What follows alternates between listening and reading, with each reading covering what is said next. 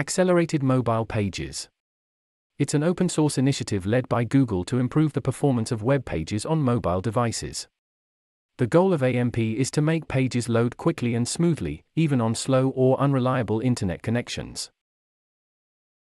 AMP achieves this by using a stripped-down version of HTML and a limited set of JavaScript.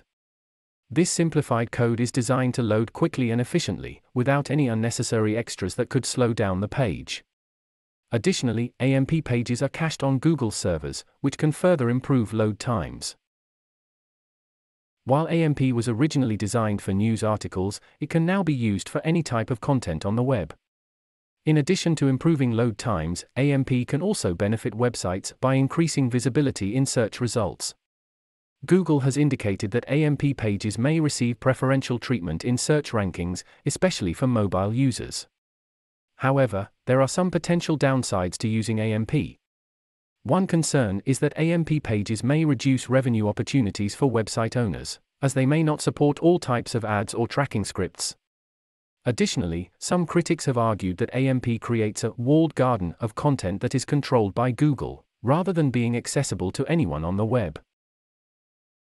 Overall, AMP is a technology that can be useful for improving the mobile web experience, but it's not without its trade-offs. As with any web technology, it's important to carefully consider the pros and cons before implementing it on your site. 1. Create an AMP version of your page. To create an AMP version of your page, you need to use a limited subset of HTML, CSS, and JavaScript. This subset is designed to be lightweight and fast-loading, with no unnecessary elements or scripts that could slow down the page. 2. Add the AMP runtime. The AMP runtime is a JavaScript library that is added to your AMP page. It's responsible for loading and rendering the page quickly and efficiently.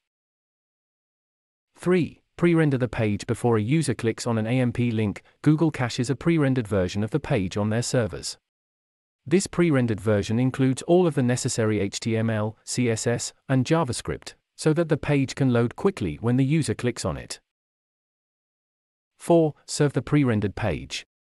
When a user clicks on an AMP link, Google serves the pre-rendered version of the page from their servers. This can significantly reduce the time it takes for the page to load, as the user doesn't have to wait for the page to be downloaded and rendered on their device. 5. Apply any necessary changes. Once the pre-rendered page has loaded, any necessary changes can be made to the page. For example, if the page includes user-generated content, such as comments or reviews, these can be loaded asynchronously after the main content of the page has loaded. By using this combination of stripped-down HTML, pre-rendering, and caching, AMP is able to provide a fast and streamlined experience for users on mobile devices. Additionally, because AMP pages are designed to be lightweight and efficient, they can help reduce the amount of data that users need to download, which can be especially helpful for users with slow or limited internet connections. When a user enters a news-related query into Google, the search engine may display a carousel of AMP pages at the top of the search results page. The carousel typically includes a thumbnail image, headline, and publisher information for each AMP page. By using a carousel format, Google is able to provide users with a quick and visually appealing way to browse through news content. This can help to improve user engagement and drive more traffic to news websites. For news publishers, having their AMP pages displayed in the Google AMP carousel can be a great way to increase visibility and attract more readers to their content. By ensuring that their AMP pages are optimized for search and meet Google's AMP guidelines, publishers can increase their chances of being featured in the carousel and reaching a wider audience.